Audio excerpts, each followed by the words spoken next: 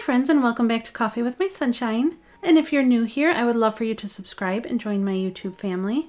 Today I'm going to be working on some mercury glass DIYs because you guys seem to really like that in my last video, and also just some really pretty cozy and homey decor ideas.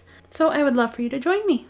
We're going to be starting out in my yard because I'm going to be taking this glass vase from the Dollar Tree and this little, it's like a little candy dish from the Dollar Tree, and this you can use any containers that you have because we are just going to be using this mirror spray like I did in my last video. You guys really like that. I have a couple more ideas. If you want to see them, let me know. And you just take whatever container you're using and give it a good coat. I usually do a really thin coat each time. You don't, with this stuff, you don't want to layer it on super thick like you would spray paint. So I just sprayed the bottom, and now I'm just going to spray the inside because with this mirror spray or looking glass spray, you want to spray the inside or the opposite side of what's going to be facing out, if you know what I mean. Like my last DIY, go back to that if you want to see like how you could make like a mercury glass or faux vintage antiqued mirror. So I just sprayed this bowl, and it doesn't matter if you get like the little leaky spots there because you're going to take a wet paper towel and some vinegar and water mixed together and spray it on the where you just spray painted and dab it with the paper towel, and this is going to give you that old vintage look, like the mercury glass look. And then you just keep doing that. You do light layers, and this stuff dries super fast.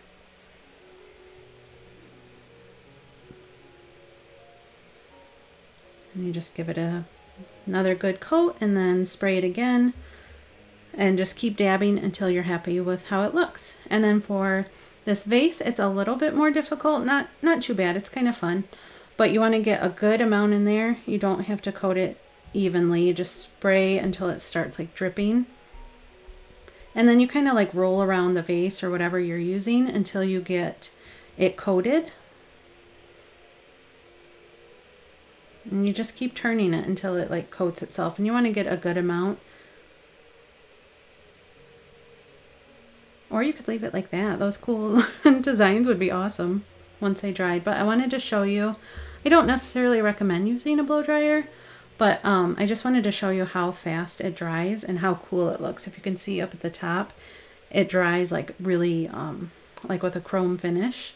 But I'm doing it outside because obviously when you spray paint and then use a hair dryer, it makes the fumes really bad. But I just wanted to show you, I think that is so cool how fast it works. But I ended up going back and spraying more in there and then just rolling it around until it coated the whole thing, and I'll show you that shortly. But this is the little candy dish. And because this stuff kind of rubs off easily, somebody had suggested painting after you're done coating with the mirror spray. Somebody suggested painting over top of it. That way it kind of seals it, which I thought that was brilliant. I'd never even thought to do that. So she said to use latex paint, that works the best. Well, I didn't have any in the color that I wanted, so I'm trying a little bit of acrylic paint because I wanted to go with like another metallic-y color. So I first did like a copper color, and then I wanted it to be a little bit more intense, so I went with this bronze. And I want to thank you for giving me the idea to paint over it and seal it in. Thank you. That will make my projects a lot more fun because before I was having to be really careful to not rub it off. But like I said in the beginning, if you guys want to see more of these mercury glass projects, let me know because I have a few more ideas and a few more experiments I want to try. So let me know in the comments. But that bronze paint, it looks really cool. I just need to give it a couple more coats because it's kind of streaky. And I think it's super pretty.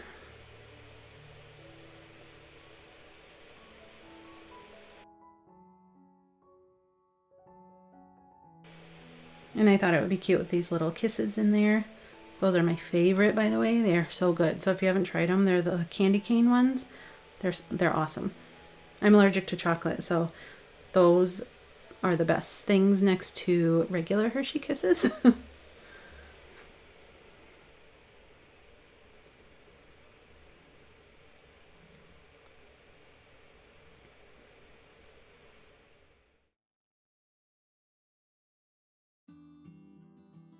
And then this is that vase. Wasn't sure how I wanted to style it, but I threw some candy canes in there and some greenery. And I thought it looked kind of wintry and Christmassy if you wanted to go that direction. But isn't it so pretty? I love the mirror look to it.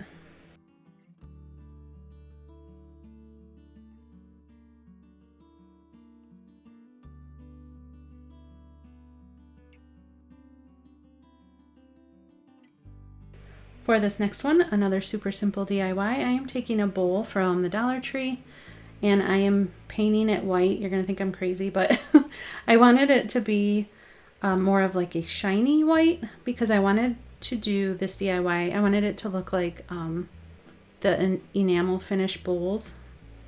So I went with a high gloss white and just coated it really well.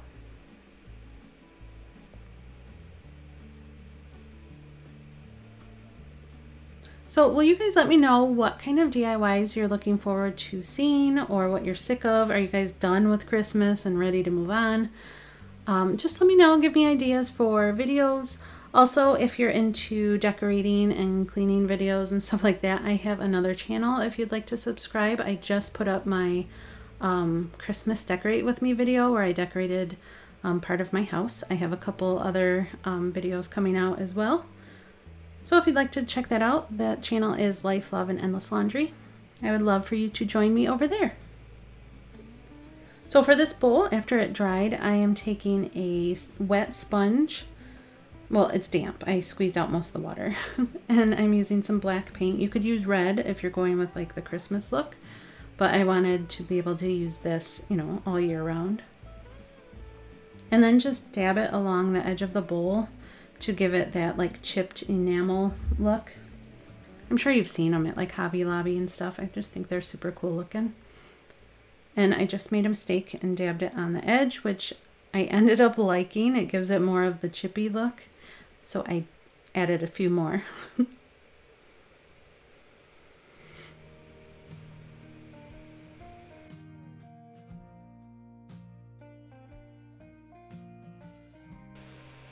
So that's where I goofed. So I'm just going to add some more just to make it look like it was on purpose.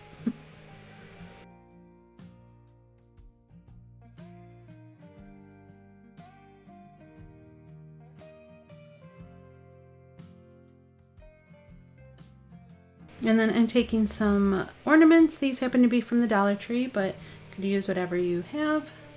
And I did this a little bit backwards. You're going to see me struggle here in a minute. I should have put the tree in first, but I was so excited to put the ornaments in. And these little ones are also from the Dollar Tree. And then I'm taking this tree. This is from the Target Dollar Spot, and it still has one of the acorns that I did. I did a acorn ornament video. If you want to see that, I'll link that up in the cards above. And this is where I was really struggling. I don't know why I didn't put the tree in first. That was really, really dumb.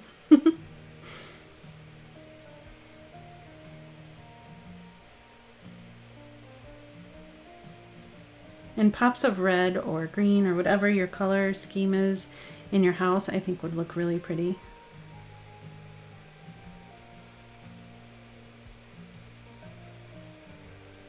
There's my lonely little acorn.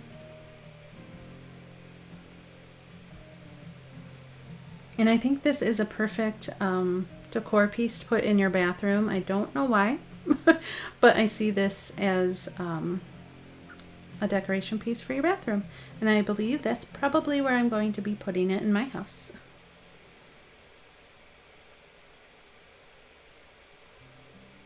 And for this last one, I saw this at a cute little shop when I went with my mom and my daughter. and I wanted to recreate it. So I'm taking this scrap piece of wood and some brown paint, a couple different colors. Usually I use a baby wipe for this technique, but I didn't have any more, so I'm just using a wet rag and dabbing it into the brown paints and smearing it on. Sorry, I had to readjust my lighting because the sun was coming in super bright. And I just keep wetting my rag so it doesn't go on super thick. And I ended up having to flip the board and redoing this process because I ruined the first side. But I just wanted to show you kind of the technique if you haven't seen it before. And then you don't have to let it dry. You take the next color that you're using and layer it on top. You're just trying to give it like a stained look without using smelly stains. So here, because I don't have any cursive stencils, I'm asking for some for Christmas, so I'm excited. I am freehanding this, and I was really nervous about it because I am not good with freehand. So that's why I was starting with a pencil. And I might redo it because my letters were all crooked, but I'm having fun practicing. And the sign is going to say, "Give it to God and go to sleep," which is something I guess I really need to work on because I get super stressed and can't sleep. And when I showed this to my mom, she said that that's something I should practice a little bit more of. And when I showed it to my husband, he said the same thing. So obviously I need to do better. So I went through about 4 markers that didn't work. I also need to add markers to my Christmas list, apparently. So I kept having, I was trying with this marker to use black paint, so I kept dabbing it in the paint because I can steer markers better or control them better than a paintbrush. So that's why I was using the paint on the marker, because this marker was all dried out. And then I just gave up and went and got some Sharpies from the store because this process was just taking a little bit too long and it wasn't very even, so it was kind of messing with my letters. And these are the Sharpies I ended up getting. If you have paint pens too, that would work awesome.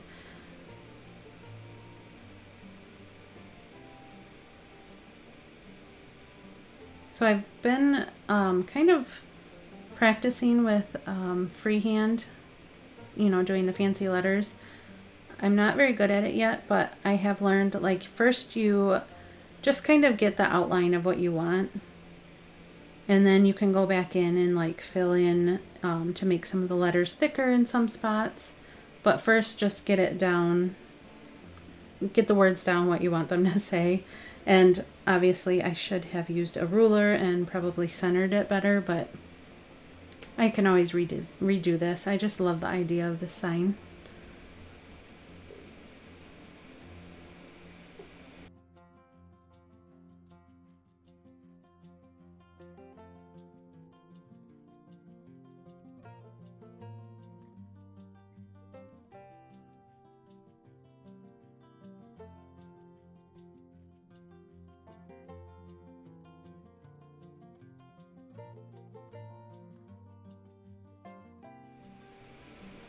If you have any freehand techniques or tips that you can give me, that would be awesome. I would love to hear the ideas that you guys have and what you do to, I don't know, make them look super pretty.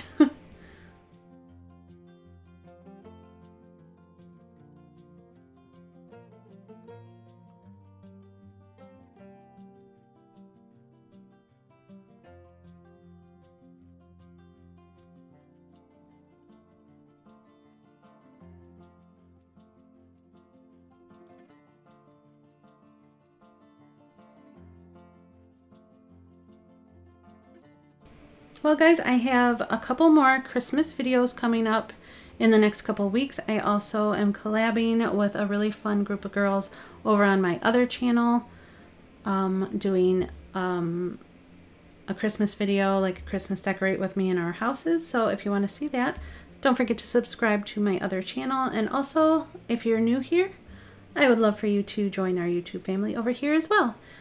Don't forget to let me know your video ideas. I always love to hear any suggestions and stuff. And I hope you guys are all doing well. Thanks so much for all your love and support, guys. I really appreciate you and love you. I hope you're having a great day, and I'll see you next time. Bye.